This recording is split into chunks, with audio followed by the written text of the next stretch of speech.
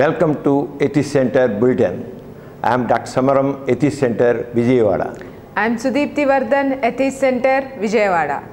ముఖ్యాంశాలు మహిళాభ్యుదయ నాయకురాలు ప్రముఖ నాస్తికవాది శ్రీమతి విద్యకి స్మృత్యాంజలి.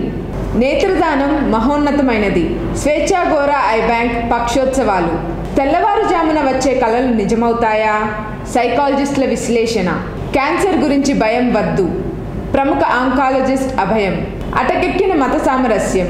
ప్రభుత్వం మత ప్రమేయం లేకుండా వ్యవహరిస్తేనే మూకదాడులు తగ్గుతాయి. తలలున్న తాటి చెట్టు దైవ మహత్యమా? బాబాలకి స్వామీజీలకి సింహస్వప్నం. Abraham tea Kovur.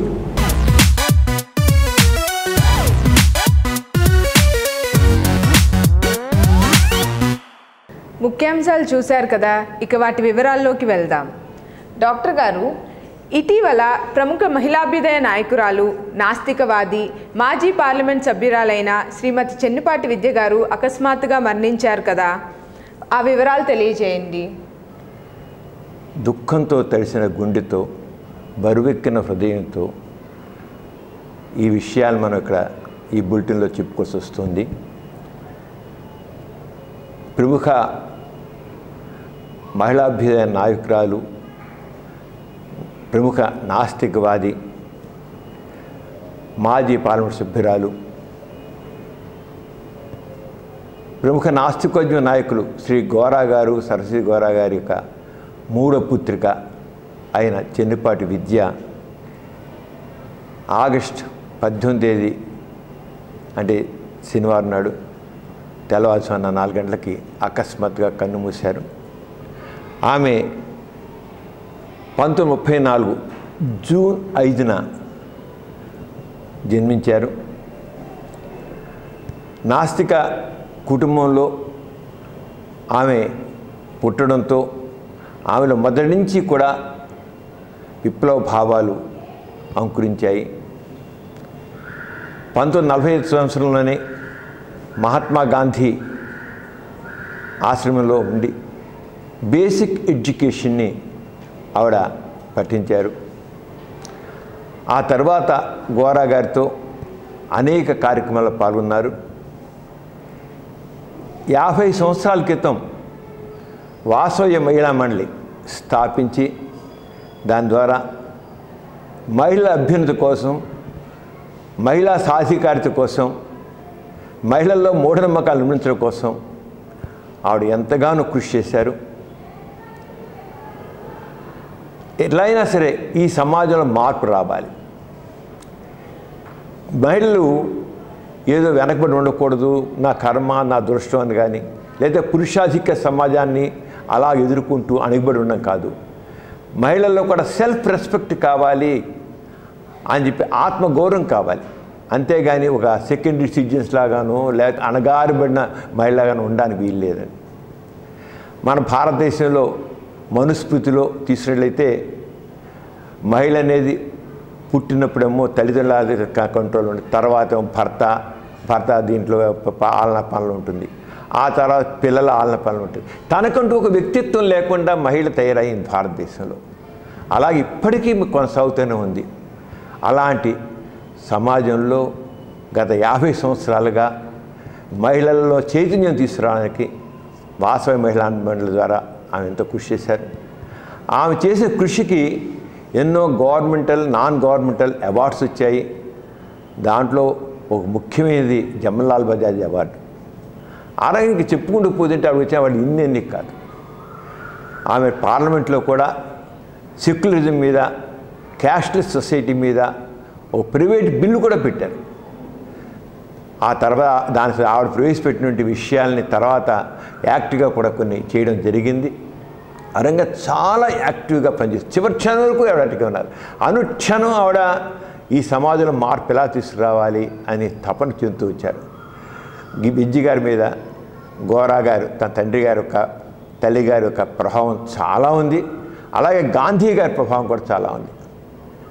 ఈ సంవత్సరం అక్టోబర్ 2 నుంచి మహాత్మా గాంధీ 150వ జయంతి ఉత్సవాన్ని కూడా చేసి ప్రజల్లో ఈ గాంధీ గారి తత్వం సంబంధించి, అలాగే గోరా సార్ సిద్ధాంతాల గురించి ప్రచారం చేయాలని ఎంతో అనుకున్నారు. దాని తగ్గ ఎంతో ప్లాన్స్ కూడా చేశారు. హఠాత్తుగా మరణించడం జరిగింది. కానీ నాస్తిక కేంద్రం దానికి సంబంధించిన అనుభవ సంస్థలు అందరూ కూడా ఆవిడ ఏదైతే కలలుగన్నారో ఆ రకమైన నవ సమాజం కోసం కృషి చేయాలని కంకణం కట్టుకున్నారు. మరి ఇప్పుడు విజ్జి గారు స్థాపించిన వాసవి మహిళా మండలి సేవా కార్యక్రమాల్ని కొన్నిటిని మనం వీక్షిద్దాం. వాసవ్య విజయ గాథ 1969 నుండి 79 వరకు ఉపాధి కల్పనలో మహిళలకు శిక్షణ.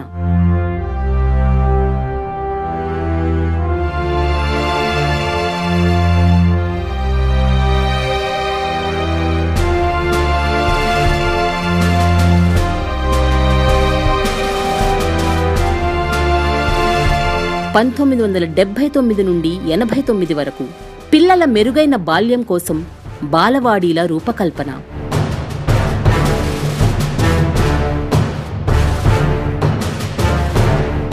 (1989 నుండి 99 వరకు మంచినీరు, పారిశుద్ధ్యం, ఆరోగ్యం, చదువుతో పాటు జీవనోపాధిని కల్పించటం.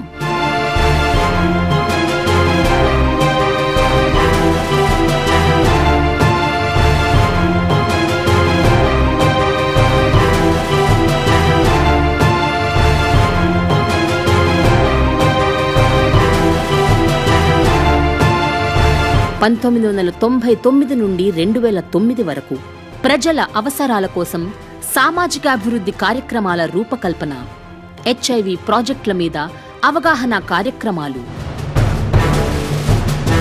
స్టిగ్మా మరియు వివక్షత తగ్గింపు. 2009 నుంచి నేటి వరకు గ్రామీణ గిరిజన ప్రాంతాలలో అభివృద్ధి కార్యక్రమాల విస్తరణ, లైంగిక వేధింపులపై అవగాహన కార్యక్రమాల రూపకల్పన. సమైక్య ఆంధ్ర రాష్ట్రంలో 61 NGOలు, CBOలతో ఒక లీడ్ సంస్థలాగా ఎన్నో కార్యక్రమాలు చేపట్టడం.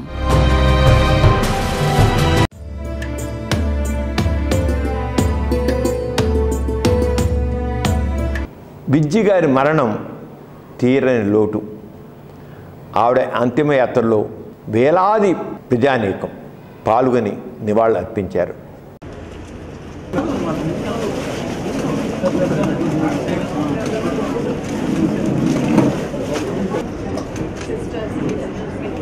ఆవిడకంటూ ఒక చరిత్ర సృష్టించారు, సమాజానికి ఒక స్ఫూర్తినిచ్చారు.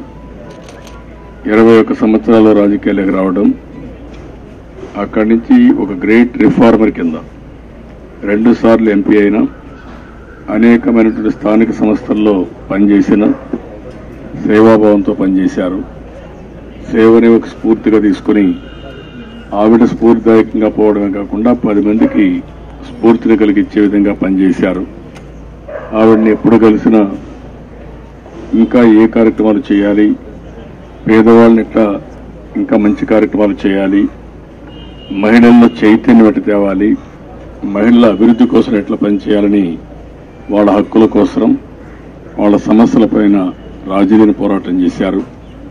నిన్న కూడా అదే కార్యక్రమాలన్నీ చేసి భవిష్యత్తులో కూడా ఏం చేయాలన్న ప్రణాళిక తయారు చేసుకుంటూ రాత్రి వచ్చి పడుకున్నారు.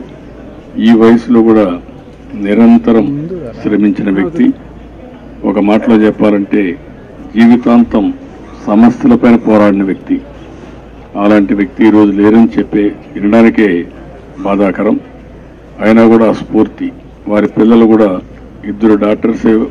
ఆవిడ ఏ ఆశయాల కోసం అయితే పనిచేశారో ఆ ఆశయాల్ని కొనసాగిస్తూ ముందుకు పోతున్నారు.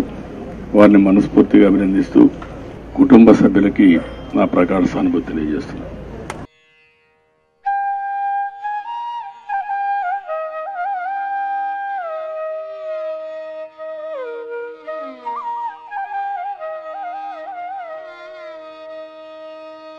ఆమె ఆగస్టు 18 మరణించగా ఆగస్టు 25న విజయవాడలో బెన్సర్కిలోని వేదిక కాన్ఫరెన్స్ హాల్లో సంస్మరణ సభ ఏర్పాటు చేయడం జరిగింది.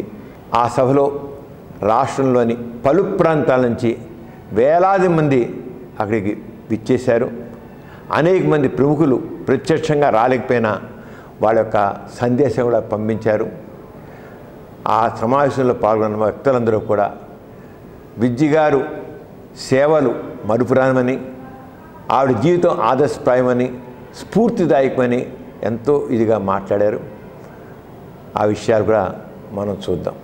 మనకి ఉపరాష్ట్రపతి శ్రీ వెంకయ్య నాయుడు గారి మెసేజ్ చదవలసిందిగా కోరుతున్నాం.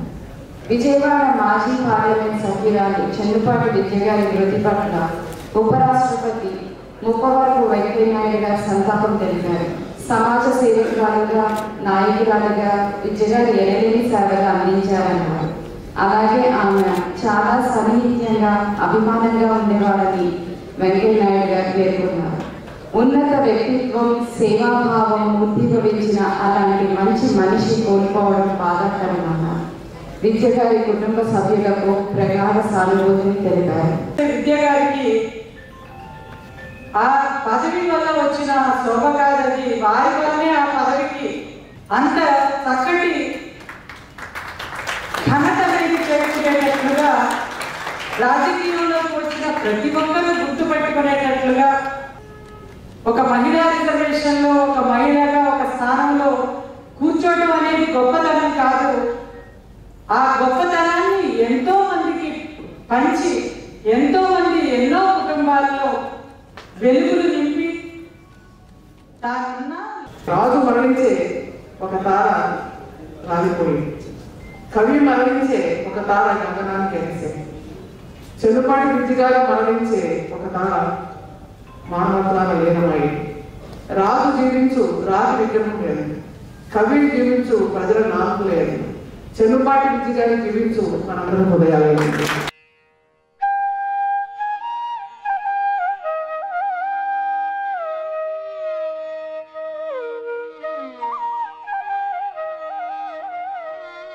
చూశారు కదా, ప్రముఖ నాస్తికవాది, మహిళాభివ నాయకురాలు చెన్నుపాటి విజ్జి గారి గురించి, ఆమె మరణంకు సంబంధించిన విషయాల్ని చూశారు. ఆమె దేనికోసం అయితే నిరంతరం తప్పించారో, దేనికోసం ఎంతగానో కృషి చేశారో మనందరం కూడా ఆ మార్గాన పయనించాలని కోరుకుందాం. డాక్టర్ గారు, స్వేచ్ఛాగౌర ఐ బ్యాంక్ తరపున ఆగస్టు 25 నుండి సెప్టెంబర్ 8 వరకు నేత్రదాన ప్రచార పక్షోత్సవాలు జరుగుతున్నాయి కదా, వాటి వివరాలు తెలియచేయండి. విజయవాడలో నాస్తిక కేంద్రంలో స్వేచ్ఛాగౌర ఐ బ్యాంక్ 1995 సంవత్సరంలో ఏర్పాటు చేయడం జరిగింది. వాసవి మహిళా మండలి ఈ ఐ బ్యాంక్ని నెలకొల్పింది. ఈ ఐ బ్యాంక్ ద్వారా ఇంతవరకు దాదాపు 900 మందికి నల్లగుడ్డు అంధత్వం చూపును ప్రసాదించడం జరిగింది. అంతేకాకుండా నేత్రదానం గురించి చాలా విస్తృతంగా కృషి చేయడం జరిగింది. దాదాపు 2 లక్షల మంది నుంచి నేత్రదాన ప్రతిజ్ఞా పత్రాలు సేకరించడం జరిగింది. The స్వేచ్ఛాగౌర I bank I bank association of India దాంట్లో లైఫ్ మెంబర్గా ఉంది. ఈ సెప్టెంబరు 8 వరకు జరిగేటి ఈ పక్షోత్సవ కార్యక్రమంలో స్వేచ్ఛాగౌర ఐ బ్యాంకు అనేక కార్యక్రమాలని నిర్వహిస్తోంది.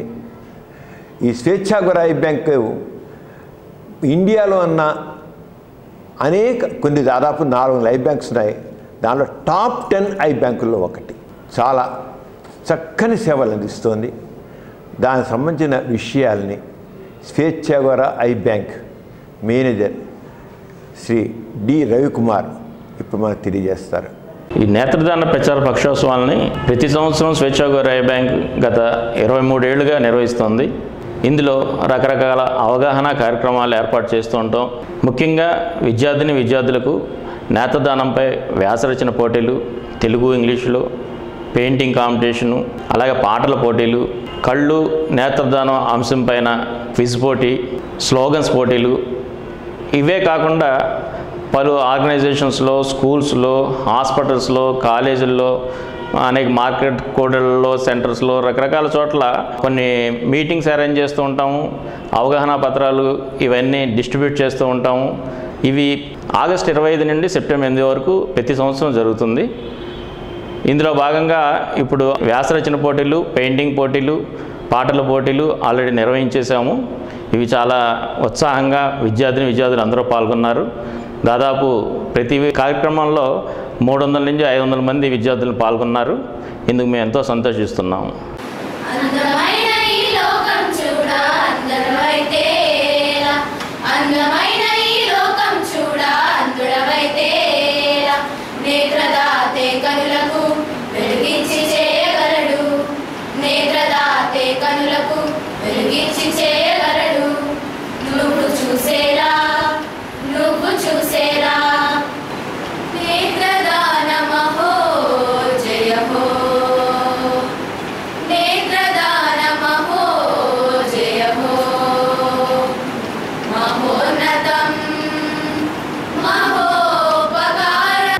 ఈ నెల 28న ఈ నేత్రదాన ప్రచార పక్షోత్సవం ప్రారంభ సభ జరిగింది.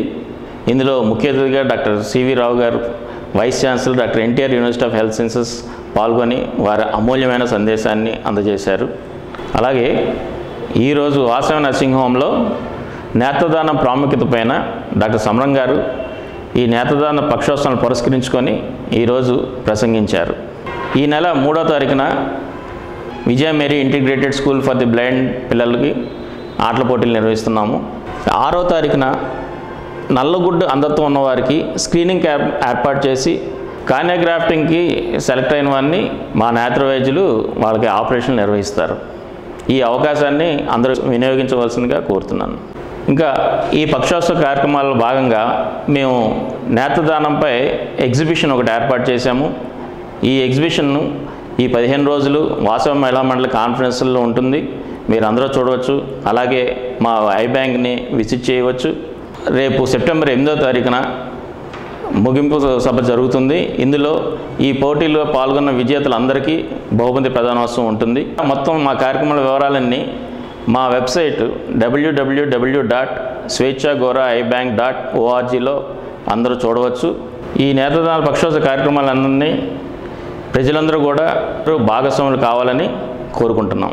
చూశారు కదా, స్వేచ్ఛాగోరాయి బ్యాంకు ఆగస్టు 25 నుంచి సెప్టెంబర్ 8 వరకు ఈ పక్షోత్సవాల్లో అనేక కార్యక్రమాలు నిర్వహిస్తోంది. అందరూ పాల్గొనాలని కోరుతున్నాను. ప్రతి ఒక్కరూ తమ చివరి కోరికగా నేత్రదానం అని చెప్పాలి. అమూల్యమైన నేత్రాలని మట్టిపాలు చేయొద్దు, బుగ్గిపాలు చేయవద్దు. వాటిని దానం చేసి నల్లగుడ్డు అంధత్వం ఉన్న వారికి చూపును ప్రసాదించాల్సిందిగా కోరుతున్నాను. డాక్టర్ గారు, మన ప్రతి బులెటిన్లో సామాజిక పురోభివృద్ధికి, మానవ కళ్యాణానికి తోడ్పడిన ఒక ప్రముఖ మహనీయుని గురించి చెప్పుకుంటున్నాము. ఈసారి ఎవరి గురించి చెప్తున్నారు? సుదీప్తి, అబ్రహాం టీ కొవ్వూర్ గురించి తెలియని వాళ్ళు ఎవరు ఉండరు. ఆయన ఈ బాబాలకి, స్వామీజీలకి సింహం స్వప్నం లాంటి వాడు. ఆయన ప్రముఖ నాస్తికవాది, హేతువాది, సైంటిస్టు. ఆయన అందించిన సేవలు ఇంత అంతా కాదు. సమాజంలో శాస్త్రీయ విజ్ఞానాన్ని, శాస్త్రీయ దృక్పథాన్ని పెంపొందడానికి ఆయన చేసిన కృషి ఇంత అంతా కాదు. ఆయన గురించి ఇవాళ 4 ముక్కలు తెలుసుకుందాం.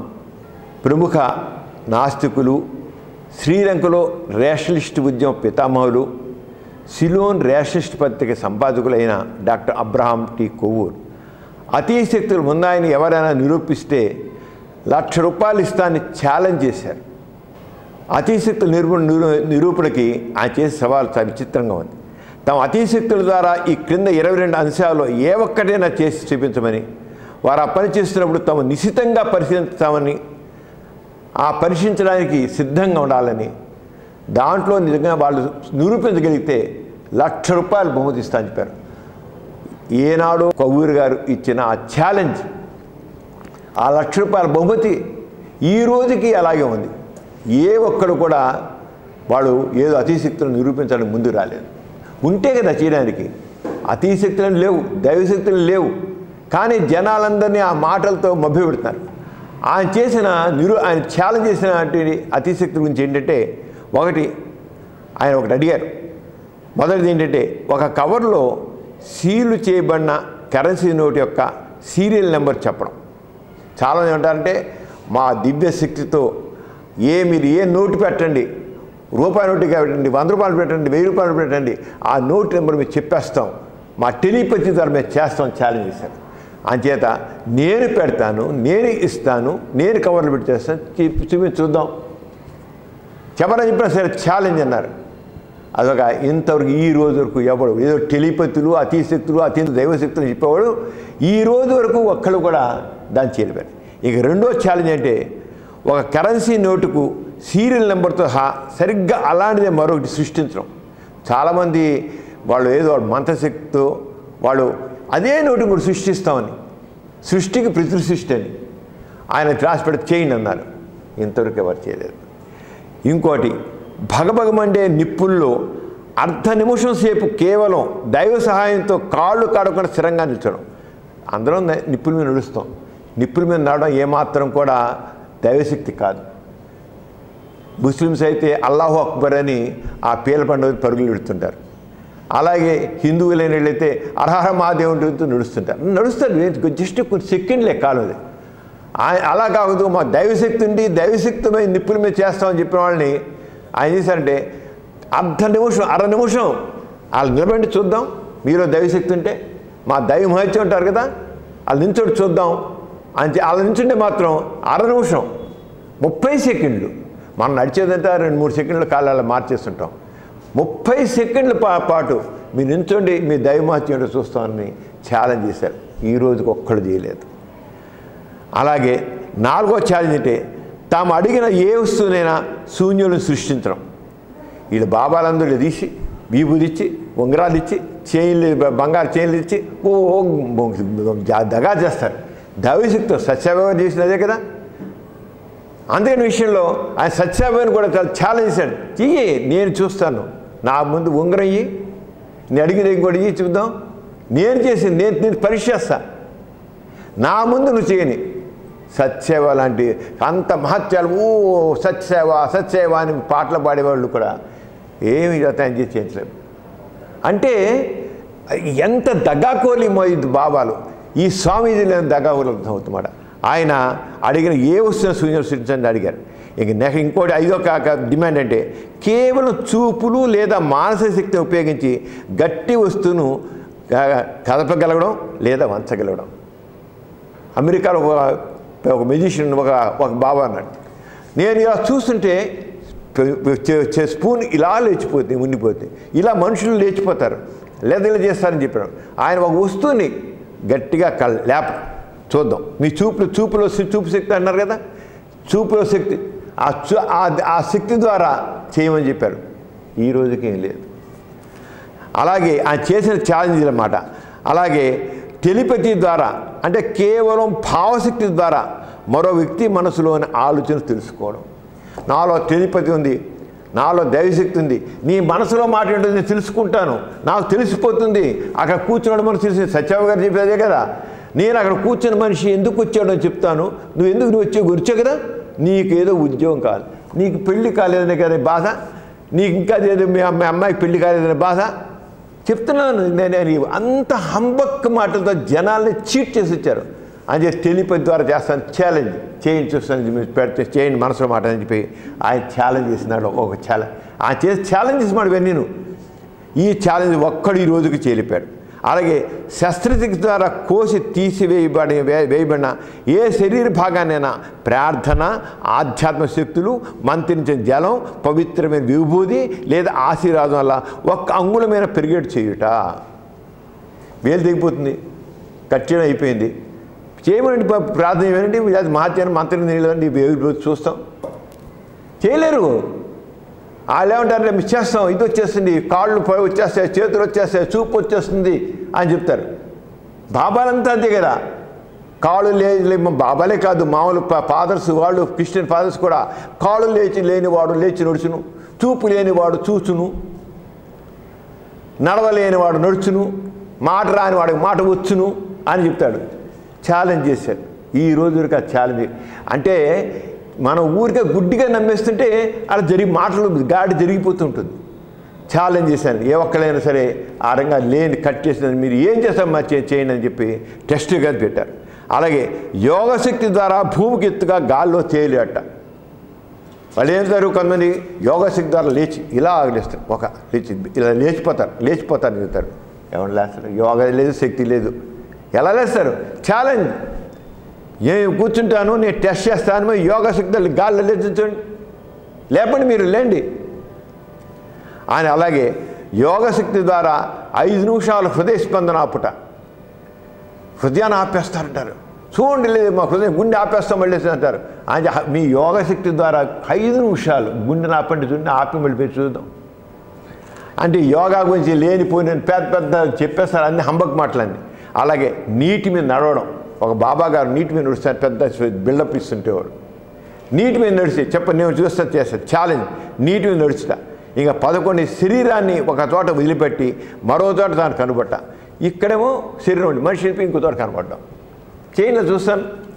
అలాగే యోగాశక్తి ద్వారా అరగంట సేపు ఊపిరి పీల్చకుండా ఆపుట. అలాగే అతీంద్రియ ధ్యానం ద్వారా లేక మరో విధమైన ధ్యానం ద్వారా సృజనాత్మక వివేకాన్ని సృష్టించగలుగుట. పునర్జన్మ ద్వారా కానీ లేదా ఏమైనా శక్తి ఆవించడం ద్వారా కానీ తెలియని భాష మాట్లాడటం.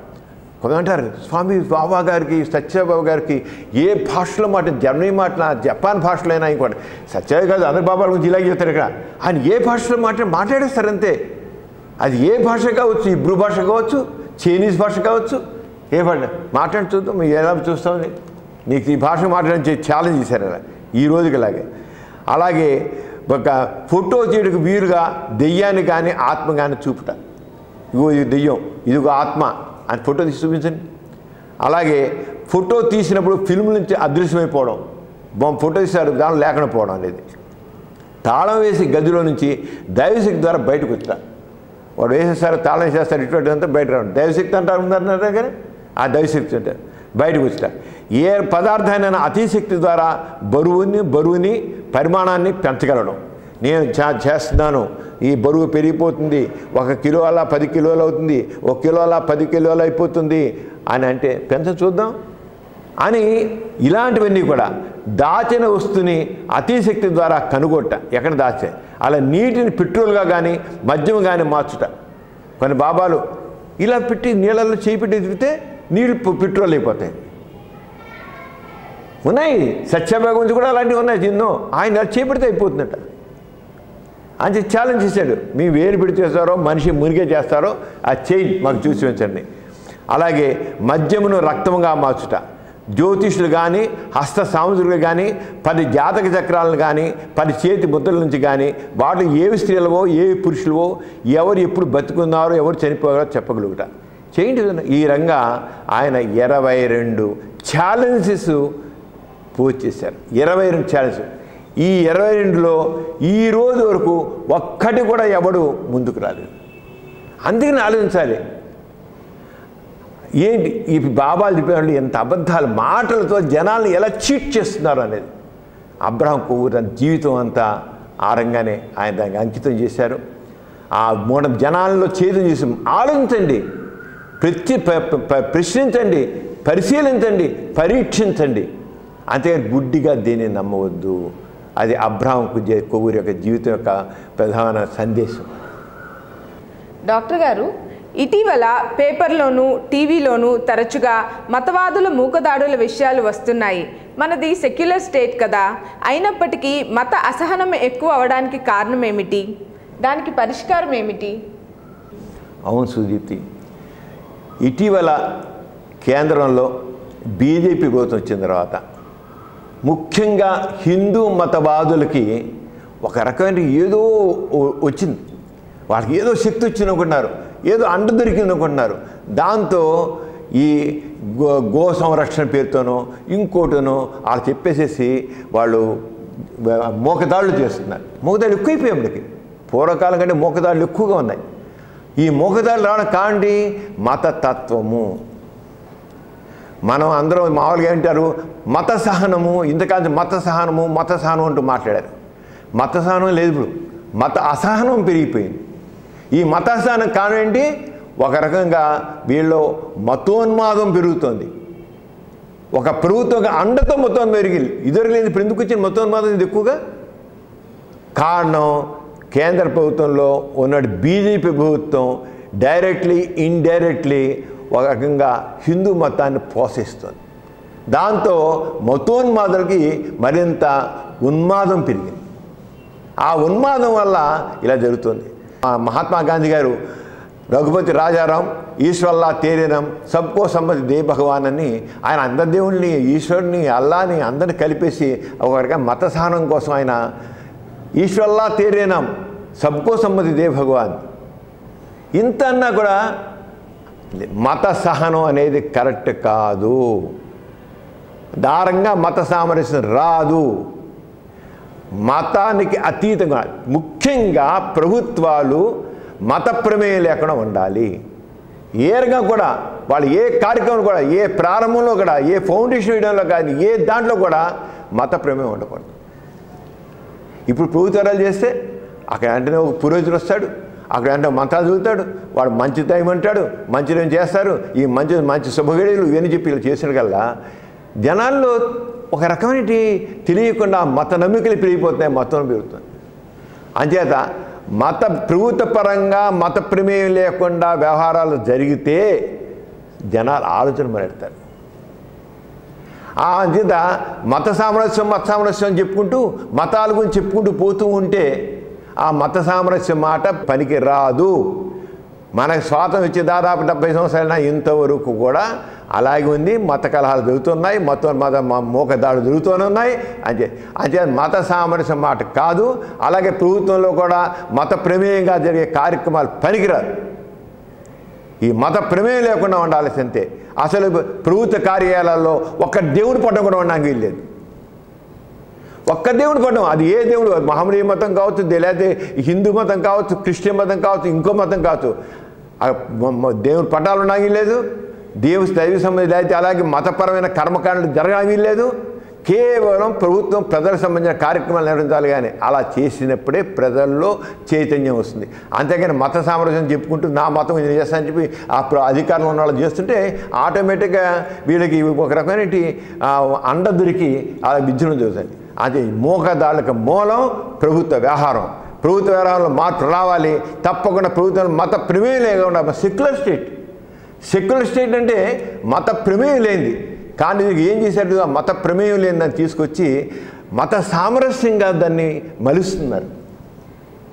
ఆ మతం పరంగా వాళ్ళకు ఉన్నటువంటి దీనికోసమని సెక్యులరిజం అనే మాటని వాళ్ళకు అనుకూలంగా సామరస్యము, ప్రతి వాడికి మత స్వేచ్ఛ, ఓకే, అకార్డింగ్ టు మన కాన్స్టిట్యూషను రైట్ టు రిలీజియన్ ఉంది, రైట్ టు వర్షిప్ ఉంది, ఓకే, అది వ్యక్తిగతంగా ఉండాలి. వ్యక్తిగతం రైట్ టు ఫెయిత్ అనేది, రైట్ టు రిలీజియన్ అనేది వ్యక్తిగతం. దాన్ని తీసుకొచ్చి మతప్రేమంగా మతంలో ప్రభుత్వపరంగా తీసుకొచ్చే మతాన్ని పెంచితే ఎలాగవుతుంది? అంచేత ప్రభుత్వ వ్యవహారాలన్నీ ప్రభుత్వంలో ఉన్న వాళ్ళందరూ కూడా అక్కడ ప్రైమ్ మినిస్టర్ కావచ్చు, మంత్రి కావచ్చు, ఎమ్మెల్యే కావచ్చు, వాళ్ళు ప్రభుత్వంలో ఉన్నంతకాలం, అధికారంలో ఉన్నంతకాలం ఈ మతపరమైన వ్యవహారాలన్నిటికీ దూరంగా ఉండవలసిందే. అదే అసలైన సెక్యులర్ స్టేట్. ఈ సెక్యులరిజం అనే దాన్ని వీళ్ళకి కావాల్సిన మలిచి దాన్ని చేస్తున్నారు. అంచేత అసలు ఏ ప్రభుత్వ కార్యాలయాల్లో ఎక్కడ కూడా ఏ దేవుని పట్టం ఉండడానికి లేదు. ఏ రకమైన కూడా ఉంటే అప్పుడు మనకు చాలా ఇదవుతుంది. అంత ఇది పెద్ద కష్టం ఉంది, ఏ కష్టం కాదు. ప్రజల నుంచి చైతన్యం రావాలి. ప్రజలు ఇలాంటి కర్మకార్యం నుంచి ఖచ్చితంగా వాడిని ప్రశ్నించాలి, బహిష్కరించాలి, డిమాండ్ చేయాలి. సెక్యులర్ స్టేట్లో వాట్ ఇస్ దిస్ నాన్సెన్స్ అని. అప్పుడు ఈ మోకదాళ్ళు పోతాయి, మతం మీద తగ్గుతుంది. అంతేగాని మత సామరస్యం చెబుతూ ఏదో చేస్తే మాత్రం ఇవి కుదరదు. నాస్తిక కేంద్రానికి వివిధ విభాగాలు ఉన్నాయి కదా, గత 15 రోజుల్లో జరిగిన కార్యక్రమ వివరాలు చెప్పండి. సుదీప్తి, వాసన నరసింహంలో ప్రతి శనివారం హెల్త్ ఎడ్యుకేషన్ జరుగుతుంది కదా. ఇప్పటికి దాదాపు 18 సంవత్సరాల నుంచి క్రమం తగ్గకుండా ఈ కార్యక్రమం నిర్వహించబడుతోంది. దాంట్లో ఆరోగ్య విద్య సంబంధించిన అవగాహన పెంచడానికి ఎంత కృషి జరుగుతోంది. దాంట్లో వాసవ్య హెల్త్ ఎడ్యుకేషన్ 970 వీక్లీ ప్రోగ్రాంలో ఆగస్టు 23న క్యాన్సర్ వ్యాధి అంటే భయం ఎందుకు అంశంపై ప్రముఖ క్యాన్సర్ వైద్య నిపుణులు డాక్టర్ బొబ్బా రవికిరణ్ గారు మాట్లాడారు. నిజమే క్యాన్సర్ గురించి ఎంతో భయాలు ఉన్నాయి, అంచేత ఆ విషయం తెలియజేయడం కోసం ఈ కార్యక్రమం ఏర్పాటు చేయడం జరిగింది. ప్రతి ఒక్కళ్ళు క్యాన్సర్ అనగానే భయపడిపోయి దీనివల్ల మన జీవితమే అయిపోయింది అన్నట్టుగా భావిస్తున్నారు. క్యాన్సర్ రాకుండా ఉండాలి అంటే we have to try to avoid these pollutants అనమాట. అలానే రెగ్యులర్ ఎక్సర్సైజ్, ఒబిసిటీ అనేది మనం తగ్గించుకొని రెగ్యులర్గా ఎక్సర్సైజ్ చేసుకుంటూ ఉంటే మనకు ఆ ఛాన్సెస్ తగ్గుతూ ఉంటాయి అన్నమాట. అలానే వ్యాక్సిన్స్ చేసుకోవటం వల్ల సర్వైకల్ క్యాన్సర్ రావడానికి చాలా ఛాన్సెస్ తగ్గిపోతూ ఉంటాయి. అలానే హెపటైటిస్ వ్యాక్సిన్ కూడా, దానివల్ల లివర్ క్యాన్సర్ రావడానికి తగ్గుతూ ఉంటాయి. ఇప్పుడు క్యాన్సర్కి అత్యాధునిక వైద్యాలు వచ్చినాయి. చూశారు కదా క్యాన్సర్ గురించి ఎంత భయం. ఈ రోజున క్యాన్సర్ విషయంలో, చికిత్స విషయంలో ఎంతో చికిత్స అడ్వాన్స్ అయిపోయింది.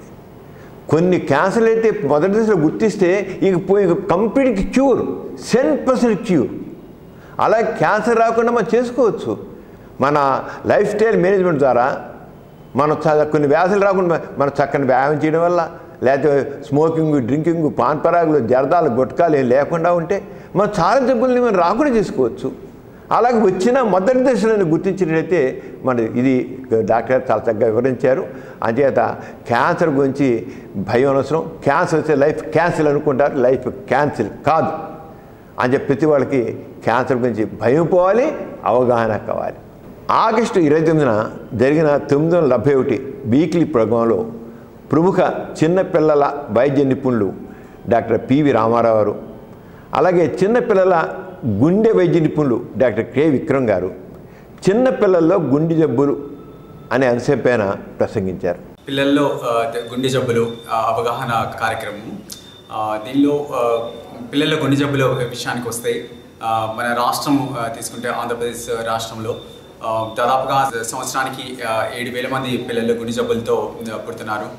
కానీ గుండె జబ్బుల డయాగ్నోసిస్ అనేది లేట్ అవ్వటం వలన మనం చాలామంది పిల్లల్ని ప్రాణాలు కోల్పోవాల్సిన ఇది అవుతుందన్నమాట. సో ఈ 7,000 పిల్లలు ఎవ్రీ ఇయర్లో పుట్టే ఈ 7,000 పిల్లలు హార్ట్ డిసీజ్తో ఉన్న పిల్లల్ని మనం ఎర్లీగా డయాగ్నోస్ చేయగలిగితే కనుక దీనిలో దాదాపుగా 90% ఆఫ్ ది చిల్డ్రన్ వాళ్ళు నార్మల్ లైఫ్ని లీడ్ చేయొచ్చు. అసలు ఎందుకు వస్తాయి చిన్నపిల్లల్లో హార్ట్ ప్రాబ్లమ్స్ అనేవి ఎందుకు వస్తాయి అని చూస్తే మెయిన్ రిస్క్ ఫ్యాక్టర్స్ ఏంటంటే మెటర్నల్ మాల్న్యూట్రిషన్. ఇప్పుడు మదర్ కానీ సరిగ్గా పోషకాహార ఫుడ్ కానీ తినకపోతే పుట్టే పిల్లల్లో హార్ట్ ప్రాబ్లమ్స్ వచ్చే రిస్క్ ఎక్కువ ఉంటుంది. అలానే మేనరికప్ సంబంధాలు కానీ చేసుకుంటే ఆ మేనరికప్ సంబంధాలు చేసుకున్న ఫ్యామిలీస్లో కూడా ఈ చిన్నపిల్లల హార్ట్ ప్రాబ్లమ్స్లో పుట్టే ఛాన్స్ ఎక్కువ ఉంది. ఇంకో ఇంపార్టెంట్ విషయం ఏంటంటే మదరు ప్రెగ్నెంట్గా ఉన్నప్పుడు కొన్ని రకాల ఇన్ఫెక్షన్స్ కానీ వస్తే, viral infections like rubella virus infection కానీ, అంటే ఒక రకమైన తట్టు వ్యాధి కానీ వస్తే అప్పుడు పుట్టే పిల్లల్లో కూడా హార్ట్ ప్రాబ్లమ్స్ ఉండే ఛాన్స్ ఎక్కువ ఉంటుంది. అందుకని అందరూ ఆడపిల్లలు, అందరూ మదర్స్ రుబెల్లా వ్యాక్సిన్ అనేది తప్పనిసరిగా వేయించుకోవాలి. అట్లనే మదరు ప్రెగ్నెంట్గా ఉన్నప్పుడు మెడిసిన్స్ అంటే ఓవర్ ద కౌంటర్ మెడిసిన్స్ అంటే మెడికల్ షాప్కి వెళ్ళి ఇష్టం వచ్చినట్టు మందులు వాడితే ఆ మందుల వల్ల కూడా పిల్లలకి హార్ట్ ప్రాబ్లమ్స్ పుట్టే ఛాన్స్ ఉంది. చూసావా, చిన్న పిల్లల్లో కూడా గుండె జబ్బులు ఉంటాయి. చాలా అంటే చిన్నపిల్లలు గుండె జబ్బులు ఏంటి అనుకుంటారు. చిన్న పిల్లలకి చాలా ఎక్కువ ఏంటంటే ఆ మధ్య గోడల కన్నాలు ఉంటాయి, అంటే సెప్టల్ డిఫెక్ట్స్ అంటాం. వాటిని అలాంటి తేలిగా వదిలేసిపోయేది. చిన్న పిల్లల్లో మొదటి దశ పుట్టగానే గుర్తించి చికిత్స చేస్తే 100కి 99 కేసులు వాళ్ళకి అది గుండె జబ్బులు totally free from the heart disease. Doctor గారు ఎంత స్పష్టంగా చెప్పారు. బిడ్డ పుట్టగానే సింపుల్గా పల్స్ ఆక్సిమీటర్ అంటాం, చిన్నది ఉంటుంది, ఇలా పెడితే దాంట్లో ఆక్సిజన్ సాచురేషన్ తెలిసిపోతుంది. ఈ ఆక్సిజన్ సాచురేషన్ 90% కంటే తక్కువ ఉంటే వాళ్ళలో గుండె జబ్బు ఉందని మనం అనుమానించాలి. ఎంత సింపుల్ టెస్ట్.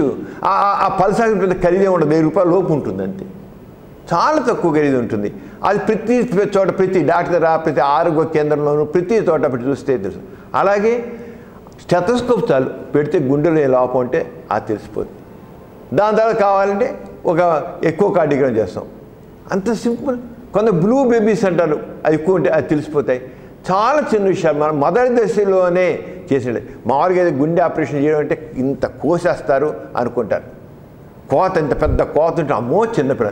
ఇక్కడ కోత కాదు, సింపుల్ ఒక ప్రోబ్, తొడ దగ్గర నుంచి ఒక ప్రోబు ఆ రక్తనాళాల్లో పెట్టి గుండె దగ్గర పంపించేసి ఆ ప్రోబు ద్వారా అక్కడ ఉన్న హోల్ని చేయొచ్చు, అక్కడ డిఫెక్ట్ని కరెక్ట్ చేయొచ్చు.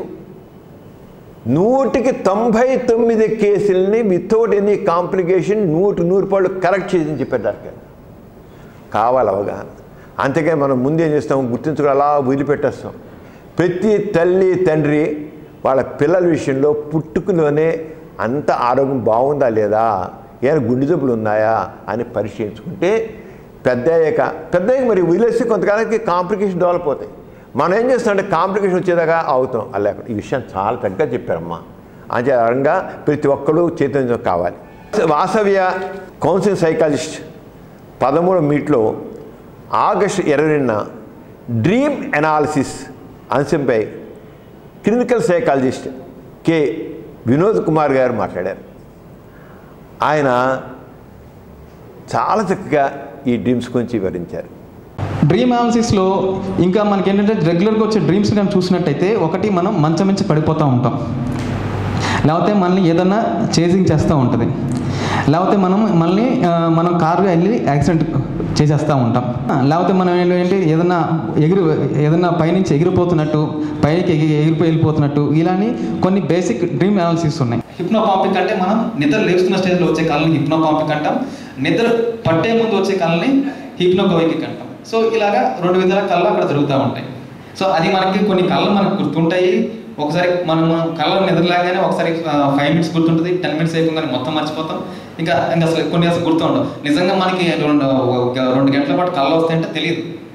విన్నా కదా, మనకి కళలు వస్తుంటాయి. కళలు రాని వాడు ఎవడు ఉండడు. ఒక కళల గురించి మనకు ఒక అపోహ ఉంది, లేదా ఒక మూఢనమ్మకం ఉంది. తెల్లవారుజామున వచ్చే కళలు నిజం అవుతాయి అని. తెల్లవారుజామున వచ్చే కళలు నిజం అవడం కాదు, తెల్లవారుజామున వచ్చే కళల్లో చాలా వరకు మనకి రోజు మనం ఆలోచిస్తాము ఏంటని కొన్ని రియాలిటీకి దగ్గరగా ఉంటాయి.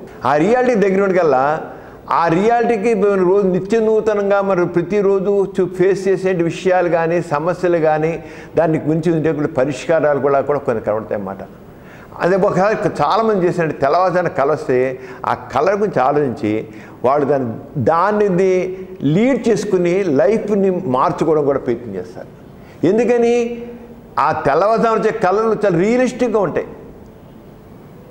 అంటే ఎందుకు ముందు ఎన్నుకుని ఉంటే తక్కువ గుర్తుండవు. వచ్చింది చేద్దంటే ముందు వచ్చే కళలు మిడ్-నైట్ వచ్చే కళ్ళు, రాత్రి నిద్రపోవడం వచ్చే కళ్ళు గుర్తుండవు.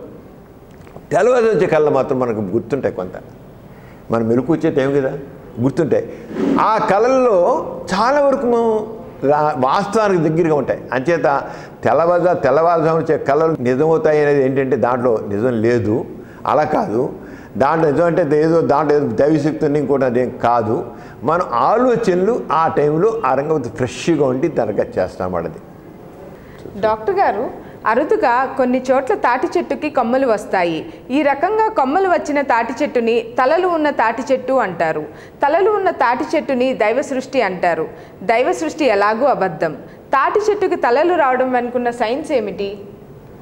సుదీప్తి, ఈ విషయంలో గోరా గారు మూఢనమ్మకాలు నాస్తిక దృష్టి అనే పుస్తకంలో చాలా చక్కగా వివరించారమ్మా. చాలామంది తలను చాల్చేటి ఏదో దైవ సృష్టి అనుకుంటారు. మనం చూస్తాం, మామిడి వేప చెట్టు కొమ్మలు ఉంటాయి, మామిడి చెట్టు కొమ్మలు ఉంటాయి, మర్రి చెట్టు కొమ్మలు ఉంటాయి. కానీ తాటి చెట్టు కొమ్మలు ఉండవు, కొబ్బరి చెట్టు కొమ్మలు ఉండవు. అలాగే కొన్ని చెట్లకి ఒక కొమ్మలు ఉండవు, అంటే వాడు ఎదిగిపోతాయి, తిన్నగా ఎదిగిపోతుంటాయి. ఎందుకు అలా జరుగుతుంది? ఈ గురించి చాలా స్పష్టం. వాటిని తగిన వాళ్ళకి, వృక్షశాస్త్రం గురించి ఏమాత్రం అవగాహన ఉన్న వాళ్ళకైనా సరే ఇది చాలా తెలుసు అర్థమవుతుంది. దాని దైవ సృష్టి కాదు, పాడుగా సింపుల్ సైన్స్ అది. దీని గురించి గోరా గారు ఏం చెప్పారో, ఈ మూఢనమ్మకాలు నాస్తిక దృష్టి, దీంట్లో చాలా విషయాలు వివరించారు సైంటిఫిక్గా. దాని గురించి సైన్స్ చూద్దాం. తాటి చెట్టుకు సాధారణంగా కొమ్మలు ఉండవు. తాటి, ఈత ఈ రకపు చెట్లకు కొమ్మలు ఉండవు. మామిడి, వేప, చింత ఈ రకపు చెట్లకు కొమ్మలు ఉంటాయి. కానీ అక్కడక్కడ తాటి చెట్లకు కూడా కొమ్మలు ఉంటాం, చూస్తూనే ఉంటాం. కొత్త ఏదైనా చూడగానే ఇది ఎందుకు ఇట్లుందా అని ఆలోచించి తెలుసుకోవడానికి ప్రయత్నించడం విజ్ఞానం. అంతేగాని కొత్తను చూడగానే ఆశ్చర్యపోయి లేదా భయపడి అలా ఉన్నట్లయితే అది మరి అజ్ఞానకి చిహ్నం అవుతుంది, అజ్ఞానంగా అవుతుంది. పూర్వకాలం 6 వేళ్ళు ఉన్న మనిషిని పూజించేవారట. సాధారణంగా చేతికి 5 వేళ్ళు ఉంటాయి. కొందరికి బట్టన వేలు చీలినందువల్ల చీలుతూ ఉంటుంది. అలా చీలడం వల్ల 6 వేలుగా మారుతుంది. అది ఆశ్చర్యపరచడం లేదు. సింపుల్గా జెనెటిక్ దీనివల్ల వచ్చే శరీర నిర్మాణాలు వచ్చేది లోపం అంతే. అంతేగాని దేవుడి ప్రకారం కొమ్మలున్న చెట్టుల్లో ఆకుకి కొమ్మకి మధ్య చిగురు ఉంటుంది. మనం చూస్తాం. ప్రతి మనం జాగ్రత్త పరిచండి.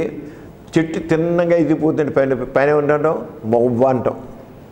మొవ్వ ఉన్నప్పుడు ఆ మొవ్వ ఏం చేస్తుంది, దాన్ని ఎపికల్ బడ్ అంటారు. బాటనీలో ఎపికల్ బడ్ అది టెర్మినల్ బడ్ అంటారు. అది పైకి అలా వెలుగుతుంది. ముఖ్యంగా తాటి చెట్టు, ఈత చెట్టు, ఇలాంటి కొబ్బరి చెట్టు, ఈ చెట్టులో టెర్మినల్ బడ్డు లేదా ఎపికల్ బడ్ అన్నామే టెర్మినల్ మొవ్వ. ఆ మొవ్వ చాలా డామినెంట్గా ఉంటుంది. అది పక్కన కొమ్మల్ని అణిచేసేసి కొమ్మలు రాకుండా అణిచేసి అది ఎదుక్కుంటూ పోతుంది. డామినెంట్ బడ్ అంటారు. డామినెంట్ బలంగా ఉండేది. ఈ డామినెంట్గా కాకుండా తక్కిన చెట్లు ఉన్నాయి. ఇప్పుడు మామిడి చెట్టు లేకపోతే ఇంకో చెట్టు, వేప చెట్టు, దాని మీద కొమ్మలు వస్తాయి. కొమ్మలు ఎందుకు వస్తాయి? అక్కడ ఆ ఎపికల్ బడ్ ఉందే, ఆ మొవ్వ ఉందే, అదంత డామినెంట్ కాదు. డామినెంట్ కాకపోతే ఎందుకు ఏమవుతుందంటే ఈ కొమ్మ మామూలుగా మనం చూస్తాం. ప్రతి ఒక స్టెమ్ ఉన్నట్లయితే చెట్టు ఎదుగు చూస్తే ఆ చెట్టు పక్కన మన మొదటి చెట్టు చివరి చూస్తే ఒక ఆకు ఉంటుంది. ఇదేమో స్టెమ్ అంటే ఎదుగు మాను. ఆ కొమ్మ ఉంటుంది. ఆ కొమ్మ దగ్గర ఒక ఆకు ఉంటుంది. ఈ ఆకుకి కొమ్మకి మధ్య ఒక చిన్న పువ్వులా ఉంటుంది. దాన్ని ఆక్సిలరీ బడ్ అంటారు. పైకి వెళ్ళి దాన్ని మొవ్వని టెర్మినల్ బడ్ అంటారు. ఈయన ఆక్సిలరీ బడ్ అంటారు. ఈ ఆక్సిలరీ బడ్ అనేది మామూలుగా మామిడి చెట్లో కానీ ఏ చెట్లో కానీ వాటిలోనూ ఇది కూడా యాక్టివ్గా ఉంటుంది. దీంతో కొమ్మ ఇలా ఎదుగుతూ ఉంటాయి. అదే ఈత చెట్టు, తాడి చెట్టుల్లో ఇది ఇలా పైకి కొడుతూ దీన్ని పెరగని డామినెంట్ బడ్ అన్నారు. దాన్ని ఎపికల్ బడ్ ఇది డామినెంట్ బడ్. అక్కడ అది వీటిని ఎదగనివ్వదు, అణిచిస్తుంది. అలాంటి కేసుల్లో ఒక తాటి చెట్టులో ఆ పైన టెర్మినల్ బడ్ లేదా ఎపికల్ బడ్కి ఏదైనా పురుగు పట్టినప్పుడు, పురుగు పడితే చెట్లకు పురుగు పట్టిన అంటారు కదా, ఓ పురుగు పట్టి అది కుళ్ళిపోయింది అనుకో. కుళ్ళిపోతే ఏంటి, ఆ డామినెంట్ బడ్ యొక్క ప్రభావం పోయినప్పుడు ఈ చెట్టుకు ఎదుగుతే పక్కన మానుంది, ఒక ఆకు ఉంది. ఆకుకి మానుకి మధ్య చిన్న బడ్డు ఉంది, ఆక్సిలరీ బడ్, అది అందుకుంటుంది. అది అందుకుని అది పెరగడం మొదలెడుతుంది. అంటే తాటి చెట్టుకి కొమ్మలు వచ్చేయి అంటే అర్థం ఏంటంటే, తాటి చెట్టుకి ఎప్పుడైతే ఆ పైన ఎపికల్ బడ్ ఏదైతే పైన మొవ్వ ఉందే ఆ మొవ్వ డ్యామేజ్ అయిపోయినప్పుడు ఈ ఎపికల్ బడ్స్ అన్నీ అందుకుంటాయి. పోయిందిగా, అది అణిచే శక్తి పోయింది, డామినెంట్ బడ్ పోయిందిగా. ఆ మొవ్వ మెయిన్ మొవ్వ పోవడంతో ఈ ఎపికల్ బడ్స్ అంటే ఇవన్నీ కొమ్మలు వచ్చేస్తాయి.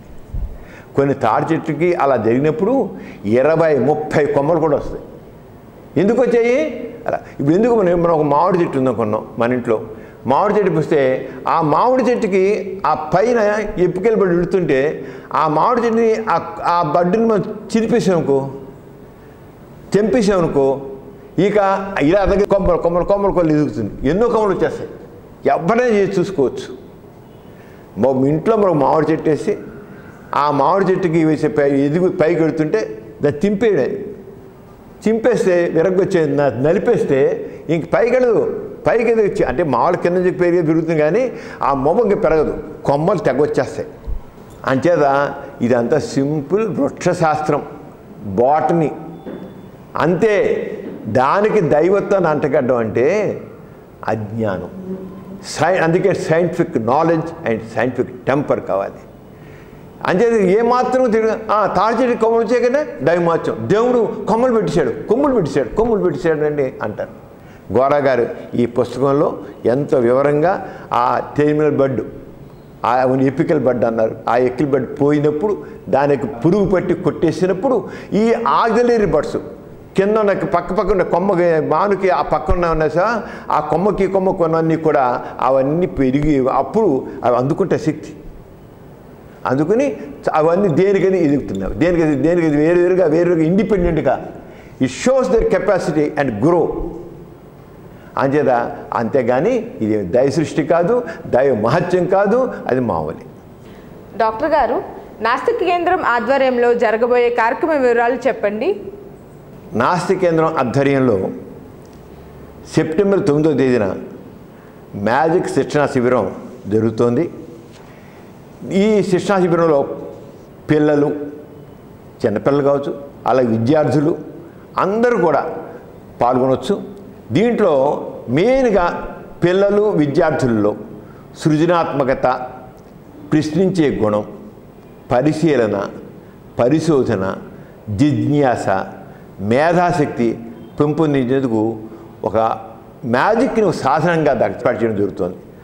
అంతర్జాతీయ డిఫై సూపర్స్టిషన్ దినోత్సవం అంటే సెప్టెంబర్ 13ని పురస్కరించుకుని గోరా సైన్స్ సెంటర్ ఆధ్వర్యంలో బెంజి సర్కిల్ వద్ద గల నాస్తిక కేంద్రంలో సెప్టెంబర్ 9న ఆదివారం ఉదయం 9 గంటల నుండి మధ్యాహ్నం 1 గంట వరకు ఈ ఉచిత మ్యాజిక్ శిబిరం ఏర్పాటు చేసినట్లు Gora science centre director Shri G నియంత తెలియజేస్తున్నారు.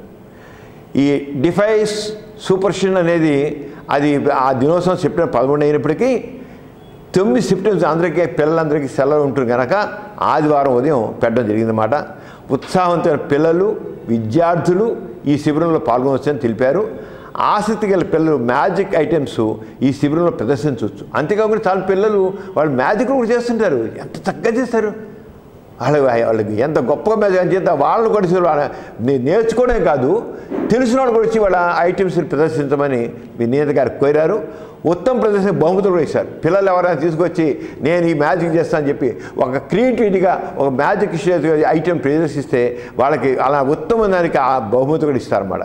ఇంకా ఇతర వాళ్ళకి కావాలన్నట్లయితే 9490754655కి ఫోన్ చేసి వివరాలు పొందవచ్చని నియంత గారు కోరారు. అంచేత ప్రతి పిల్లలందరూ కూడా ఈ సెప్టెంబర్ 9 ఆదివారం 9 గంటలకి నాస్తికం జరిగే దీంట్లో పాల్గొనాల్సిందిగా కోరుతాను. నియంత గారు కోరారు, అందరూ పాల్గొనాల్సిన కోరుతున్నాను. అలాగే మన రాబోయే కార్యక్రమాల్లో సెప్టెంబర్ 12వ తేదీ నాస్తిక మిత్రమండలి మహాత్మా గాంధీ 150వ జయంతి ఉత్సవాల కమిటీ ఈ రెండు సంయుక్తంగా ఒక సమావేశం ఏర్పాటు చేస్తున్నారు. ఈ సమావేశంలో గాంధీ గోరా అనే విషయంపై మాట్లాడడం ఉంటుంది. గాంధీ గోరా ఈ సదస్సులో గాంధీ గోరా అనే విషయంపై జరుగుతున్న ఈ సదస్సులో అందరూ పాల్గొనకపోతున్నాం. యాన్ ఎథీస్ట్ విత్ గాంధీ అందరూ చదివే ఉంటారు. గాంధీ గారికి గోరా గారికి మధ్య ఈ నాస్తికత మీద చాలా డిస్కషన్, చాలా పాపులర్ గోరా వాళ్ళిద్దరి మధ్య వచ్చిన సంభాషణ. అలాగే గాంధీకి గోరాకి ఏ రకంగా సిమిలారిటీ వస్తున్నాయి, ఎక్కడ అయింది గాంధీ ఒకటి మాత్రం తెలుసుకోవాలి. గాంధీ గారు గోరా గారు జరిగిన దాంట్లో గాంధీ గారు చివరికి ఏమన్నారంటే, నేను ఇంతవరకు గాడ్ ఈజ్ ట్రూత్ అనుకున్నాను, అంటే దేవుడే సత్యం అనేవాడిని. కానీ నా ప్రయాణంలో గాడ్ ఈజ్ ట్రూత్ కంటే సత్యమే దేవుడు అంటే ట్రెడిషనల్ అంటే సత్యమే దేవుడు అంటే సత్యాన్ని నేను దేవుడిగా భావిస్తున్నాను, సత్యాన్ని దేవుడిగా భావిస్తున్నాను. దేవుడే సత్యం అన్నాను, సత్యాన్ని నేను దేవుడిగా అనుకుంటున్నాను అనేది చాలా తేడా ఉంది. ఇంకా అలానే మనిషి చివరికి మహాత్మా గాంధీ గోరా గారితో మాట్లాడిన తర్వాత ఏమన్నారంటే, గోరా నా ఆస్తికత్వం ఉప్పన్ను, నీ నాస్తికత్వం తప్పన్ను, మనిద్దరం సత్యాన్వేషణలో ఉన్నాం, చూద్దాం మనిద్దరం సత్యాన్వేషణ పదాలు ముందుకు వెళుతున్నాం. నా ఆస్తికత్వం తప్పని నాకు రుజువు అయితే నీ నాస్తికత్వం మార్గంలో నేను వస్తాను, నీ నాస్తికత్వం సరికాదని అనుకుంటే నువ్వు నా మార్గంలో వద్దు, కాదు ఈ రెండూ కరెక్ట్ కాదు అంటే మన ఇద్దరం కలిసి ఇంకో కొత్త మార్గం తీసుకుందాం సమాజం కోసం. అంటే ఇది అక్కడ డిఫీట్ అని కాదు. ఈ సమాజం బాగుపడాలంటే సరైన మార్గం ఏమిటి? నువ్వు ఈ సమాజం బాగుపడడానికి ఆస్తిక పందాలు బాగుంటుంది నేను అనుకున్నాను, నాస్తిక పందాలు బాగుంటుంది నువ్వు అనుకుంటున్నావు. ఇద్దరం పరిద్దాం, ఇద్దరం చాలా నిజాయితీగా సత్యాన్వేషణతో ఎడుతున్నాం. మనం చేసే సమాజం కోసం, ఈ మంచి సమాజం కోసం మనం చేస్తున్నాం. ఆ మంచి సమాజం చేసి ఈ పందాలు రెండు సరిగ్గా కాదు అంటే కొత్త పందాలు తీసుకున్నాం ఇద్దరం కలిసినాడు. అంటే గాంధీ గారు చివరిలో ఎంత మార్పు వచ్చింది ఆయనలో. గాంధీ గారు అంటే చాలామంది రఘుపతి రాజారాం, పతితపావన్ సీతారాం అని అన్నట్లుగా అనుకుంటారు, కానీ గాంధీ ఈజ్ రెవల్యూషనిస్ట్. అందుకని గౌరవగతలో మాట్లాడాడు. అంచేత ఆ సదస్సులో ప్రముఖులందరూ పాల్గొంటారు, మాట్లాడతారు కనుక మరి ఈ జరిగే కార్యక్రమంలో సెప్టెంబర్ 12వ తేదీన జరిగే కార్యక్రమంలో అందరూ పాల్గొన కోరుతున్నాను. దాంట్లో పాల్గొని మీ అందరి అభిప్రాయాలు కూడా తెలియజేయాలని కోరుతున్నాను. చివరిగా మీ అందరికీ చెప్తున్నాను, నాస్తికేంద్రలో జరిగిన వివిధ కార్యక్రమాలకు సంబంధించిన వీడియోలు యూట్యూబ్లో ఎథిస్ట్ సెంటర్ ఫేస్బుక్ పేజీలో చూడండి. యూట్యూబ్ రెగ్యులర్గా అన్నీ పోస్ట్ చేస్తున్నాం. అంచేత ఎథిస్ట్ సెంటర్ ఫేస్బుక్, అలాగే ఎథిస్ట్ సెంటర్ వెబ్సైట్ ఉంది. ఆ వెబ్సైట్లో కూడా మీరు చూడండి ఎథిస్ట్ సెంటర్ సంబంధించిన పూర్తి వివరాలు, అలాగే ఎథిస్ట్ సెంటర్ అనే సాహిత్యం, ఎథిస్ట్ యాక్టివిటీస్ అన్నీ కూడా ఉంటాయి. ప్రతి ఒక్కరు కూడా ఎథిస్ట్ సెంటర్ సంబంధించినటువంటి వెబ్సైట్ చూడాలని కోరుతున్నాను. అలాగే యూట్యూబ్లో ఎప్పుడు కొత్త పెడుతున్నాం కనుక ఆ ఎథిస్ట్ సెంటర్ ఫేస్బుక్లో కూడా చూడాలని, అలాగే యూట్యూబ్లో చూడాలని నేను కోరుతున్నాను. అందరికీ జై ఇన్సాన్. జై ఇన్సాన్.